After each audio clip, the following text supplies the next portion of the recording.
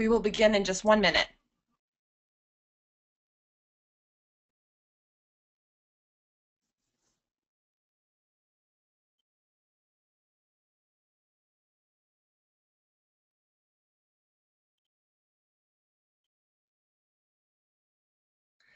Welcome to Introduction to Agile Project Management. Um, Obviously, we can't cover everything about Agile Project Management in an hour, but we want to highlight a little bit about a key thought process and mindset adjustment that project managers do entail when they're starting to embark into an agile environment. So let's start with a little bit of an exercise in thought. I want you to count up these numbers. What's the sum of the numbers on the screen?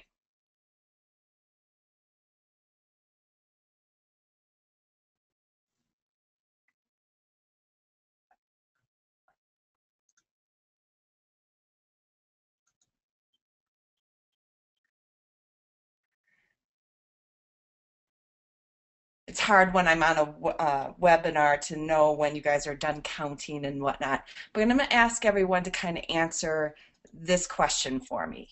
How were you counting up the numbers?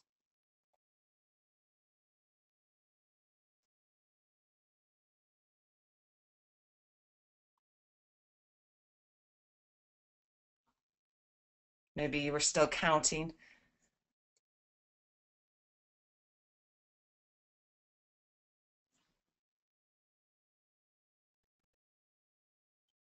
And people are arriving as we're going to. And so this is part of it. Hopefully when you saw the question a little bit, you realized, okay, some people might be counting from the left to the right. 1 plus 2 plus is 3, 3 plus 3 is 6. Others might be counting, we'll start with the larger sum, 10 plus 9 is 19. It gets easier that way. Some might have spotted the pattern of tens. 10, 9 plus 1, 8 plus 2, 7 plus 3, and then add the extra 5. Someone might have spotted the pattern of 10 plus 1 is 11, 9 plus 2 is 11, 8 plus 3 is 11. And really, that's part of the challenge for project managers. In a lot of cases, we spot these patterns, we spot these groupings, we spot something that might make it more efficient, faster. And now the trick is, how do we deal with that information? What do we do about it? In project management, in a lot of cases, we see an issue, we fix an issue. And how does that change when we go into Agile Project Management? And so that's what we're going to be talking a little bit about today. My name is Tricia Broderick. I am 100% motivated intrinsically by helping people. I've chosen to take on a coaching training role to really open people up to new ways of approaching situations, new ways of looking at intentions, new ways of helping to empower. And so I've been in software development now for several years. I've done a number of different roles from developer to project manager to director of development. I'm currently coaching and training. And I'm always trying to have fun with this because at the end of the day, learning and trying new things is uncomfortable and hard. And if you can't kind of laugh at yourself, it makes it even harder. So let's try and enjoy that as we're going. So Foundation for Agile Project Managers. There was a great article done a number of years ago, and Mark can pretty much sit back and say, see, told you. He wrote in the Wall Street Journal that software is pretty much eating the world. Even companies that are not primarily driven and revenue based on software are becoming software companies. Pretty much to have competitive advantage, especially in these days, is your software. And so there's a huge potential for our industry and what's happening, and project managers are at the heart of it. A lot of people say, well, project management doesn't exist once you're in Agile, and it's getting rid of that role. And I don't think there's anything that's further from the truth with that, because in a lot of ways, the value that project management brings is customer satisfaction. Still there, right? Our focus, our role in a lot of ways is helping to make sure that we're delivering value and allowing for that discovery so value is achieved to our customers. And how we're going about that is really more focused in Agile on team satisfaction.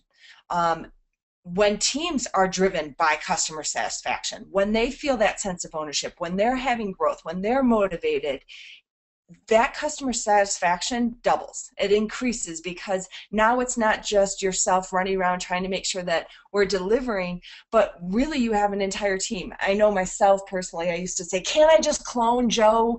I wanted to scale by cloning people. Now I scale by really creating solid team performance. And it meant that I had to change a little bit of what I did as a project manager. Let's talk a little bit about methodologies and why it's important that how I approach things as a project manager adjust. So you have sequential, very waterfall, right? And then there was iterative and incremental. When we talk about Agile nowadays, everybody kind of says, well, it's Scrum or it's Lean, and those are frameworks that support an Agile environment. But what's really key is not that it's suddenly iterative and incremental. Iterative and incremental have been around for a very long time. What I say is the power and the unleashed potential that is occurring is really in that collaborative, iterative, and incremental. And what collaborative really means is it's a behavior of creating together. So if you take a step back and you say, well, we communicate. Well, that's conveying information back and forth. Well, we cooperate. And that is working together, right? But you could have your own individual goals, drives, results. It can be when you're cooperating, it's still pretty clear who did what and who owns what. When you're collaborating, you're working together. You can no longer tell what part was mine, what part is yours. You own it and you create it together. And when you can get true level of collaboration in teams, that customer satisfaction, that team satisfaction just goes through the roof. I was hitting ceilings that I didn't actually even realize I was hitting because we were delivering. We were on budget, on scope, within meeting scope, and it didn't matter, right? It wasn't true high performance. And so how does a project manager play into building collaboration? Well, one of your strengths, I'm willing to place this bet because I have experienced it myself, and in a lot of cases it's why a lot of us became project managers, right? You see issues. You spot them. You spot issues before they even become issues. You spot those risks. You spot trouble, right? You see patterns. You see issues. You see experience. You draw parallels, and you're able to see it. And as a project manager, in a lot of cases, I would then fix it, right? I would see an issue, and I would dive in, and I would fix it because that was what we needed to do for the customer, right? At the end of the day, my intentions were very good, right? Delivery. Who doesn't want delivery? Your team's going to look good, you're going to look good, your bosses are going to look good, and most importantly, your customer's going to be happy. The problem with that is who owns it, right? Who owns that issue at that point? Did my team ever feel the responsibility to actually fix it or avoid it the next time? Or did they rely on me to do that? And that's when those statements would come in. Why can't I clone so-and-so? Why, I wish I had 24 hours more in a day. Because I was seeing the issues and then I was fixing them. In Agile, project managers really need to still, at the core, really see those issues. Don't lose that strength that you have. See them. But instead of fixing them, shine a big spotlight on them. Find a way to help others see what you can see. Help others figure out and spot what you see coming so that they still own that issue. They own it. They can see it. And maybe next time, before you even see it, they see it. Right? And it's really a slight difference in who has that ownership. And when they have that ownership, that's when that collaboration can really occur, right? They take hold of it, they feel the accountability, the responsibility, and they collaborate together because in a lot of cases, they need more than just themselves to fix the issue with it. So how do you go about doing that? Well, there's a magnitude of ways, right? We're talking about a 1-hour webinar right now. We're going to cover just a really small sliver of this. And the sliver that we're going to cover is 2 components. How you go about it, what your intent is, what your leadership style is. Now, I say intent here. In a lot of cases, this can be intent and perception. So how you go about doing it as a leadership style, what is your intent in terms of building collaboration within the group, ownership within the group, and how are they perceiving how much you want that collaboration within that group? And then the second part we're going to talk about is effective questions. And this is really how you would go about your behavior, your an approach. This is only one tool. There are many tools, but one tool is effective or powerful questions. So let's first start with the leadership style, the intent and perception of your drive towards collaboration. So there are a ton of different leadership styles. I've narrowed the list down to 6 here. There are actually a few others that I would highly recommend you exploring and looking into. But let's go through this list first. Autocratic. This is straight up, you will obey me. I am the power. I am the decider. I am the leader. I have automatic say and you have no say. Now, a lot of people like to make really crass, Dilbert-like jokes that all project managers are like this. And I completely disagree with that statement. In my experience, in a lot of cases, when I haven't been trying to do this, it was because in a lot of cases I've been in that fixing mode and I'm almost impatient when I'm trying to fix it and get things done because I have OCD, right? And I want to get to point A the fastest. And in order to do that, I don't have time for little things, right? And so I hammer through and I'm almost like a bull in a china shop. This can very much be perceived as autocratic by your team. At that point, their willingness to step up, their willingness to take ownership completely negates. And so it's really important that although I never wrote on my knuckles, that I consider how my approach, what my intent is. If it is to get to point A the fastest, what message might that be sending to my team? And how might I have to ask an effective question or do something else in order to make sure that they understand I don't want to take back ownership and destroy collaboration. The next one is bureaucratic. This is very by the book type leadership. Here's the processes, here's the rules, we need to follow them. You are not following them. Get back in line. This is a control. That's the other stereotype that a lot of project managers will have, right? We're command and control. If you had ever asked me if I was a command and control project manager, I would have adamantly told you I was not. But I kind of was. Because I do like process. You know, everybody jokes and says that, you know, no one likes process, right? But I do. I like organization. I like feeling like things are in control. I like having to mitigate risks, and I like reducing down error and improving on things. And you know what? Not all process is bad. It's good. There's reasons for it. There's a balance, right? You don't want process for the sake of process, but you want to question it. And I think that's where I came in the most in understanding that at times my need for that organization, and because so many balls were in the air, prevented them from questioning the rules. And at the end of the day, we want that improvement. We want things to evolve. And I need my team to understand and accept that I want them to evolve these rules, not just follow them blindly and don't ask questions. And so it's really important that I accept and understand some of my strengths and some of my weaknesses to understand how that impacts collaboration on the team. If you don't feel you can create because you just need to follow these rules, you won't. Which leads into my next leadership style, and really in a lot of cases coming straight back to that OCD level, right? I like my check marks. I only gave up my Franklin planner last year, right? The actual paper binder Franklin planner where I could make my little check marks down my list.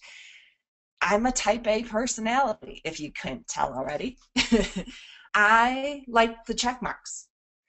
But as a leader, as a project manager, if I'm walking around ensuring everybody's getting their tasks done because I want those check marks, I want confidence that we're on track, who really owns that then, right? I own it.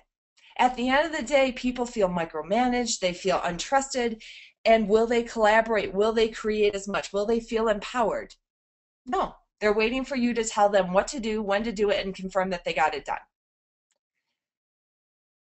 I had to refocus this energy for myself. I loved project management. I liked my Gantt charts. I actually like Microsoft Project.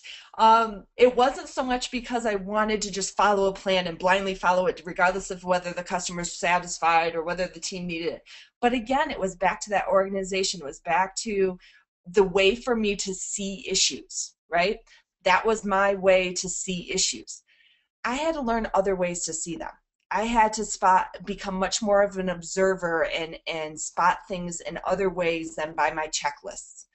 And that was a difficult transition for me. But I had to understand what me being a task owner, you do this, you do that, I'll do this, actually kept the ownership with me and never gave it to the team. And if I don't give it to the team, they won't take it to that next level. So let's talk about democratic. Now this is a leadership style where I want everybody's input, but at the end of the day, I'm going to make the final decision. Now people talk a lot within Agile that project managers, scrum masters, team leads, they should never make decisions, only the team should ever make decisions. And I think in a lot of ways, statements like that is exactly why it's been such a struggle for a lot of people, because it's just not true. At the end of the day, you do have information. It's why you can bring a vast value to the company. It's why you can spot a lot of issues.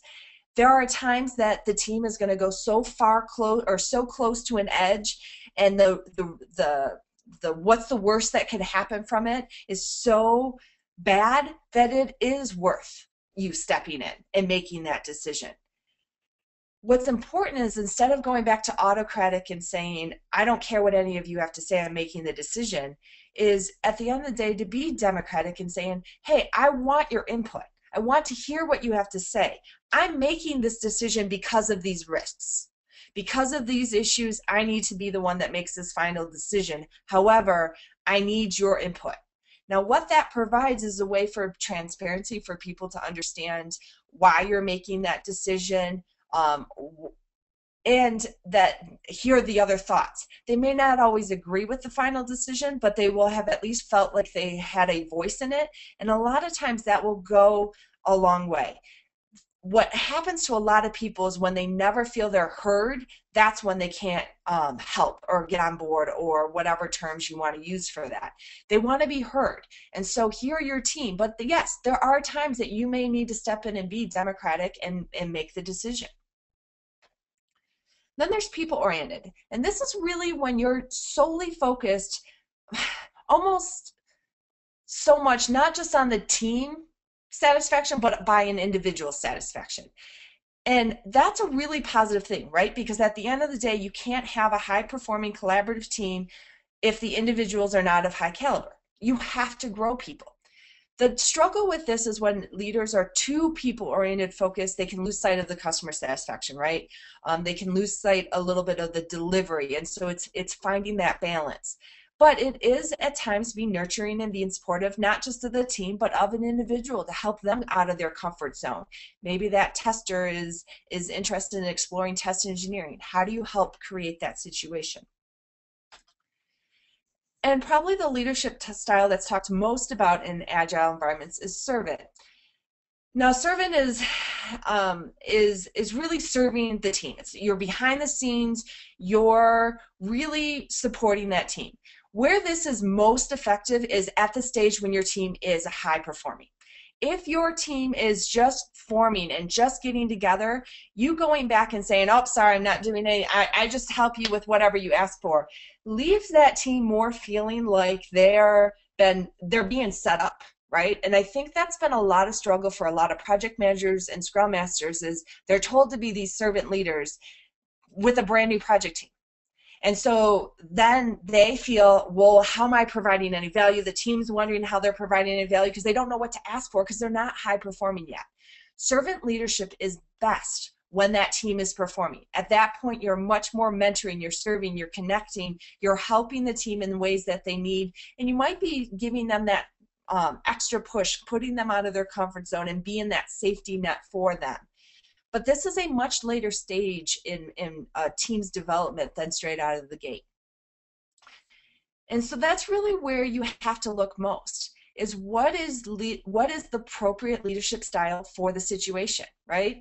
If you have two different messages being sent to your team, you know, hey, I want to empower you, you're empowered, and I'm going to walk around and be task-oriented all day long, they're going to lean towards you're not really empowering them. And this was a strong message for me, was to realize how many mixed messages I was accidentally sending to my team because of my personality, because of my leadership strengths, because of my style strengths. What messages was that sending to the team that was hurting collaboration, hurting empowerment, and ultimately hurting the team from becoming high performance? And understanding what my intent was and how that leadership style impacted the team. Okay? The second one is, okay, great. I now know, I see the issue. I know how I might want to, with what leadership style I might want to approach the situation, but what do I do? What do I say? And this is where effective questions can come in. Effective questions is really a way to help the team, or an individual, but mostly the team, keep ownership and realize the answer for themselves, right? So it's really important that you use open questions. So instead of yes, no answers, but hey, what are some alternatives? What can we think of, right? Asking questions that promote brainstorming, promote listening. You'd be surprised. I did a technique once where I had all the answers in my head, right? Because in a lot of cases, you spot it. You have the experience, you have the knowledge. And so instead of doing what I normally did, was shoot them all out of my mouth, right?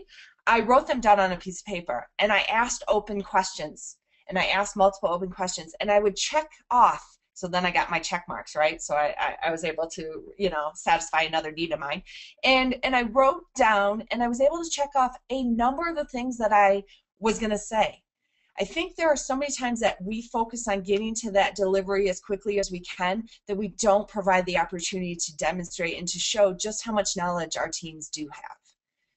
Promote participation. At the end of the day, the collaboration only works when they're working together, right? So when they're cooperating and building together, and the only way to do that is by participation by more than one person. Focus outward. What's the possibilities, right? We so often want to get to that next step, but in a lot of cases when people are learning, they need to explore, they need to go down a little bit of the rat's nest to understand why that might be a bad decision or why that might not, and to have that conversation about it. Ask searching questions. In a lot of cases, when you're in those servant leadership spots, when you're trying to understand how you can help the team, ask them. You know, do you have what you need? What else can I, you know, is there anything I can do for you guys as a team? I used to walk around and ask that question at the end of each day, and most times people would say nothing, have a good day. And then every once in a while it's like, oh, I didn't think about it, but what about this, right? In a lot of cases, you're just taking that I have an open door policy and actually throwing away the door and making yourself available. What's really important is that the question should encourage collaboration and inspire insights and ownership from the participants. If and I did this all the time, I would accidentally take ownership. Okay, that's a great student. I'll go follow up, right? Part of that was because I wanted to add value to the team, right? Like I wanted to help. If they ask for that, then that can be great. If they don't, you accidentally take ownership. And it's really important that who has the ownership for true collaboration. And so instead, rephrase them. You know, that sounds like a reasonable plan. Give it a try. Let me know, right? Follow up with me. Give some boundaries to understand how you might want to interact with that. There may be times you have to take ownership, but it should be your last resort. Use why carefully. I recently was in a session and they said that hearing the words, "Can I give you feedback?" is equivalent and triggers the same part of the brain as seeing a bear in the woods. I'm pretty sure why is up there in that same mode. People hear the word why and immediately get defensive. You know, why? What are you thinking? Why don't you tell me? What's going on? And so I've had to almost like, I stuck a sticky note up on my screen and for alternative effective questions other than the word why, because it can be challenging and people can wonder what's going on. Using effective questions, it's not like reading a book. You can't, it's just like you can't read a book that says, here's how to ride a bike, and you get on the bike and you magically ride the bike. You got to fill it out, right? The very first time I heard about effective questions, it was years ago, and the presenter challenged us to say, go back and for one day, don't answer a single question, only answer with effective questions. And I thought, oh, I could do that, right? And I went back to my office, and one of my project managers came into my office. This is when I was the director of development, and he was asking me questions, and I got about 3 questions back and wanted to not only shoot myself but just kill this whole situation. I was annoying myself. One of the things with effective questions is this is something you build up over time, right? It's a tool. It's not a tool that should be used at 100%, but it's not a tool that should be used at 0%. It takes time to learn what an effective question is. It takes time to understand when to use one. It takes time to build a relationship with your team to understand what you're doing and why you're doing it, and that you're not, quote unquote, setting them up. It takes time for you to embrace and accept that maybe your answer might not be the best answer, and you're not asking just effective questions to lead them to your answer, but to lead them to their answer.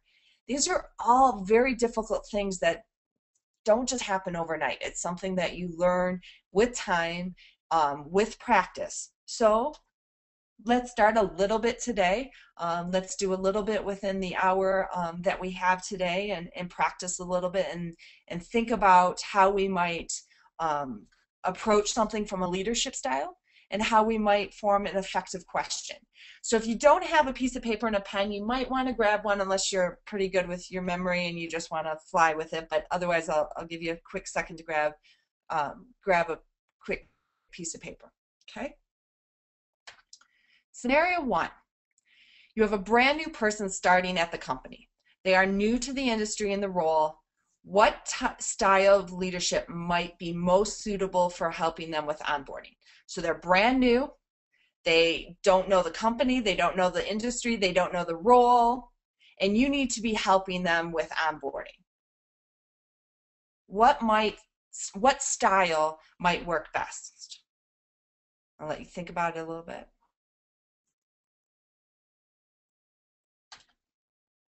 This might be a situation where task-oriented does work, right?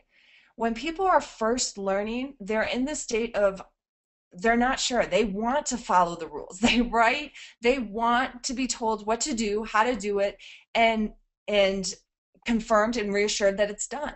Now, here's the trick. You can't stay here, right? That this is a very short term, I'm helping with the onboarding, getting you comfortable, then I need to be adjusting my leadership style so that you continue to grow, right? I might become more people-oriented, focused on making sure you do not become reliant on me as a task-oriented leader for you, right? I think so often we kind of say, well, we hire initiative-driven people. They don't want our help at all. In a lot of cases, they can come in and they can feel a little overwhelmed, right?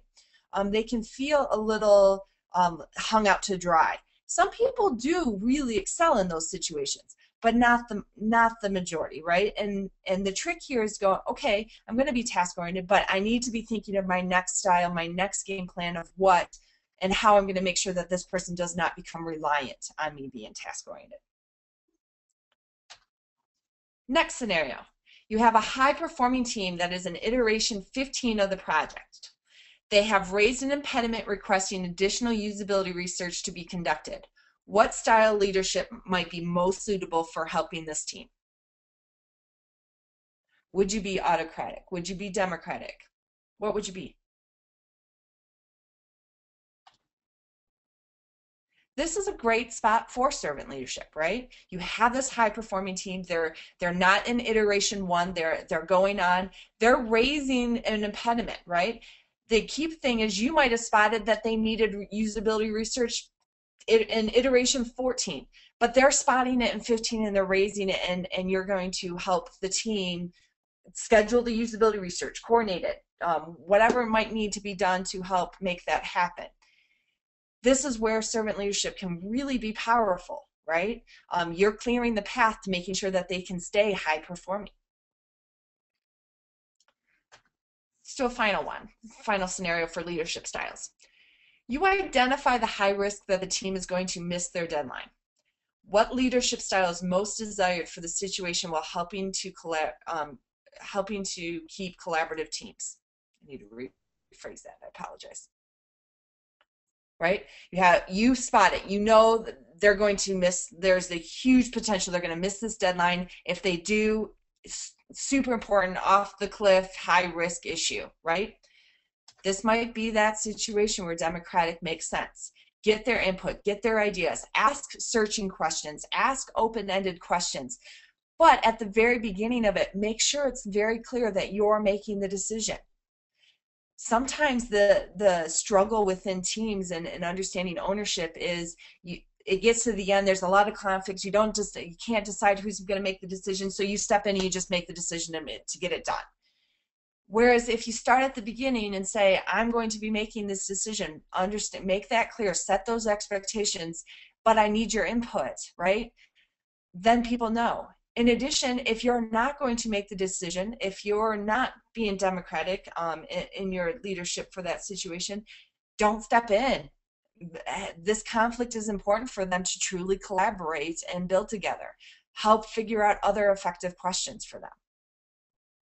So let's talk and let's practice a few effective questions as well, okay?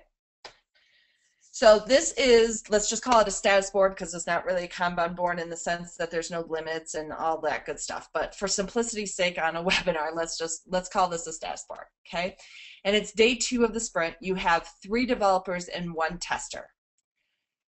My guess is, hairs on the back of your neck are going up because you're spotting issues, right? You're seeing things potentially like there's too much multitasking going on with developers, right? If we have 3 developers and 5 tasks, what are you guys doing? What's going on? What's happening here, right? You also see, what if they all finish all 5 of these at one time and there's only 1 tester, right? There's going to be a bottleneck potential. These are hairs, these are experiences, these are things that you see as project managers. So how do you help get the team to see them, right? How do you shine a spotlight on? So I'm going to give you just a minute or so to think of an effective question that you might ask to help the team see one or both of these issues or another issue that you see. What effective question might you pose back to the team to help them see the problem?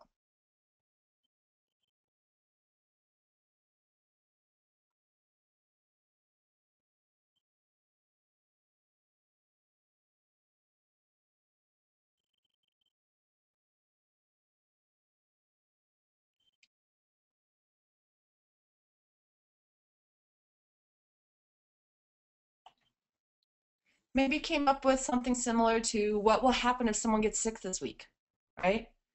What's going to happen if everyone finishes development at the same time? Scenario-based, right? Future-based.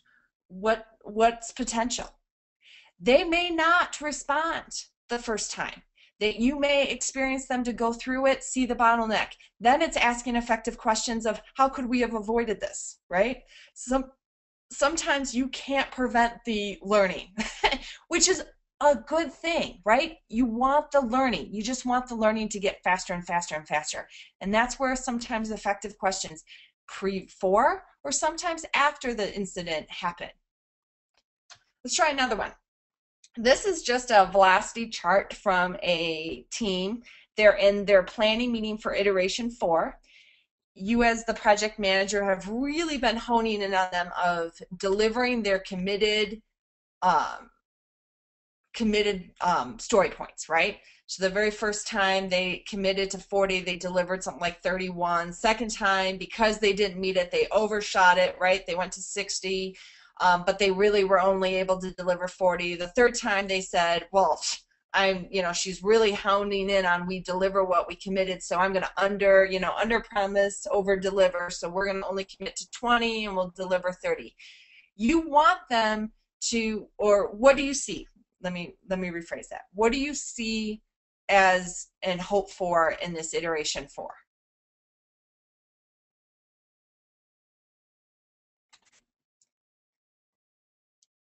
Maybe you're hoping, you don't want them to stay in this undercommitted, over deliver state of mind, right? You want them to challenge themselves, but you also don't want them to go so far that they're not delivering what they commit. You want them to help them find that target range and really embrace the target range, right? So I want you to think of what an effective question you might pose to the group, to the team, that would help them to acknowledge and plan and commit within that target range.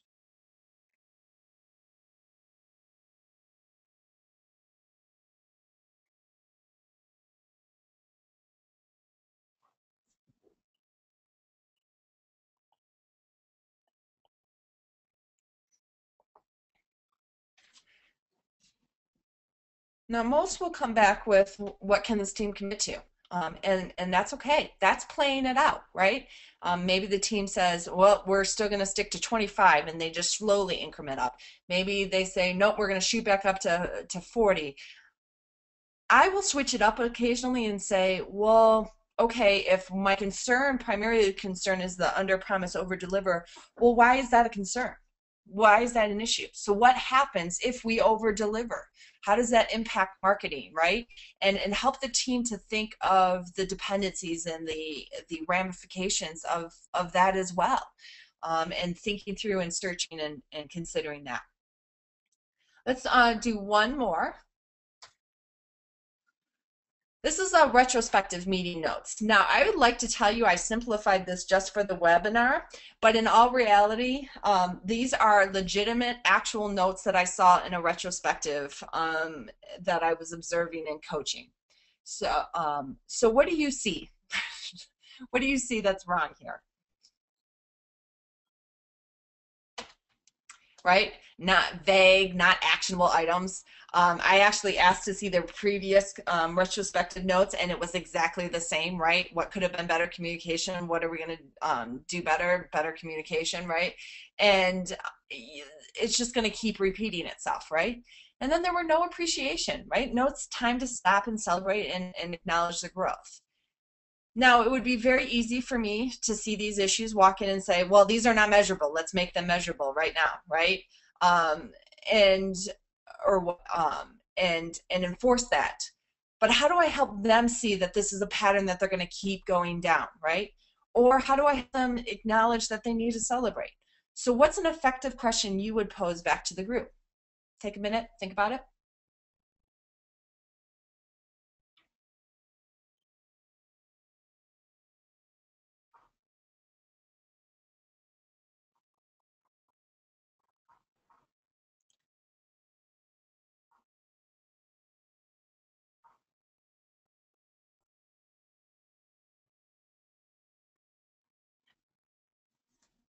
So how about this? What would have to be true for this team to move communication to the what went well column? So often as project managers, people, oh, you're just about metrics. You just want to look at those things. And I do. I like my metrics, right? But if you pose it back to the group and saying, okay, we've had this in here, what could have been improved nonstop? What would it take for us to actually make it into this what went well? Help them realize that they might need some metrics. Help them realize that they might need to break it down into more of a SMART type action, right? Or what would be an event or action that would deserve a celebration? Not even calling out that we forgot, but in the future, right? Thinking future, thinking next. What would be something that we would consider worthy of celebration? This might help give you information that says, hey, I might need to be, drawing more attention to our wins, to each other's strengths, whatever needs to be. I can promise you this. It will be challenging thinking of these questions, especially in the moment. it just takes time, and it takes a relationship with your team that they're not looking at you going, well, she already knows the answer, why doesn't she just tell us, right? And that takes time. So let's recap a little bit. Project managers absolutely have a value. I almost wish the titles, I would give anything to get rid of titles in a lot of ways, because at the end of the day, we're talking about leadership. You're talking about a leader who is focused in on customer satisfaction and team satisfaction. Whether you're the project manager, the scrum master, the team lead, the executive, in a lot of cases, this is what you're focused in on. You have to find tools and ways to help make sure that you're creating value-driven software from high-performing teams. That's not an easy task. In a lot of ways, I argue project management and product management are probably the two biggest role transformations when it comes to Agile, because it's much more about how to empower people to be collaborative and innovative and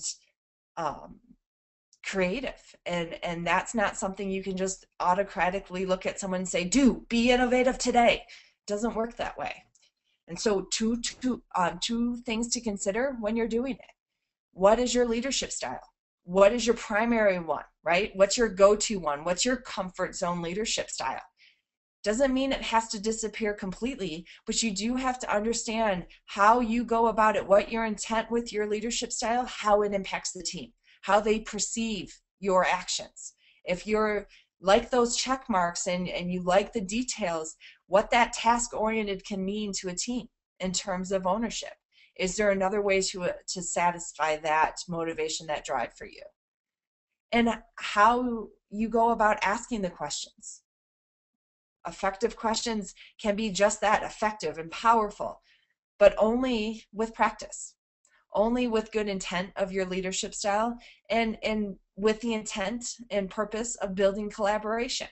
If you're trying to manipulate or lead, it won't work. They won't be effective, right? People will clue into that.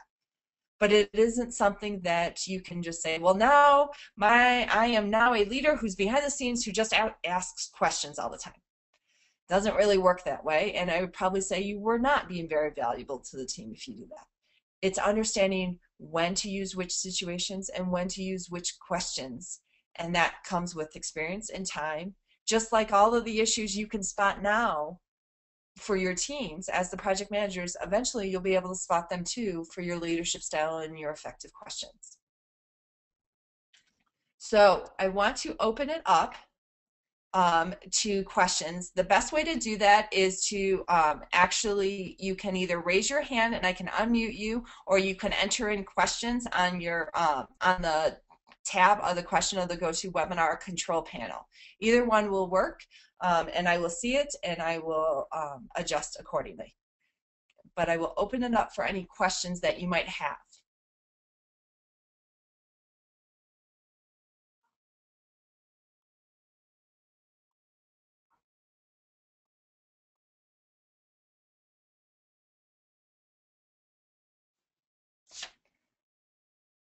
Okay.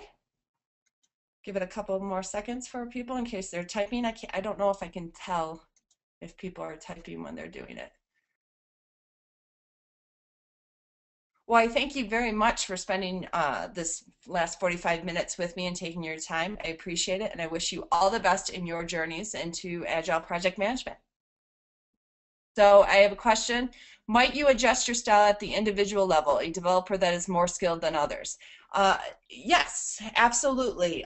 This is where people-oriented leadership can come into as well. There's a technique, Pollyanna Pixton has a technique out there called boundaries. And what I find is I will create a boundary, and so what that is it's almost like a cube, right? And I'll put boundaries on each side, like anything that costs more than $500, anything that you know, requires more than a day's worth of effort or something like that. And if you're within those boundaries, make decisions, right? There are times that I have one person that, you know what, is not as reliable. There's other challenges. There are things that are going on, and their boundaries are a little tighter. And I might find that I have to be more task-oriented or do something. Here's the thing, though. Don't make it a self-fulfilling prophecy a little bit, right? Like, make sure you're adjusting, right? It makes sense that if you have to scale back for one person and be more task-oriented or more people-oriented for somebody. But the goal should be that they're learning and growing. And if you're finding that you're still having to remain in task-oriented and you're not able to get that person to a relatively appropriate level with the rest of the team, you're going to have a really hard time ever getting that team to high performance. There's other issues that might have to occur that's going on there, because at the end of the day, teams are as strong as their weakest individual, and that's a really rough thing to say, but it's true. And so don't compensate for that individual by doing the individual's work. You know, your focus should be on growing that individual and adjusting. But you might absolutely have to, they might be on a different transition path, different lengths within those leadership styles, but your goal should still be getting to the next one, getting to another level with that.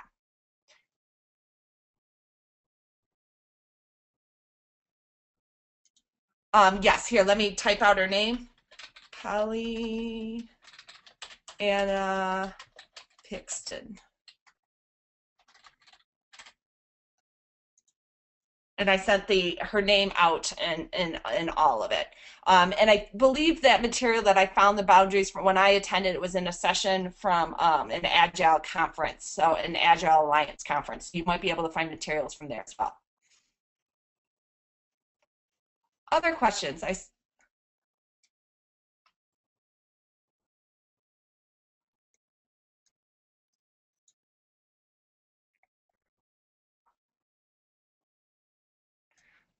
Again, thank you for spending your last hour with me or so. I wish you all the best. If you need anything, please reach out. Obviously, this is an hour, and it's just a slight touch into it, and it's much more of an elaborate topic, and hopefully you continue to explore and contribute to the topic as well. Have a great day. Thank you.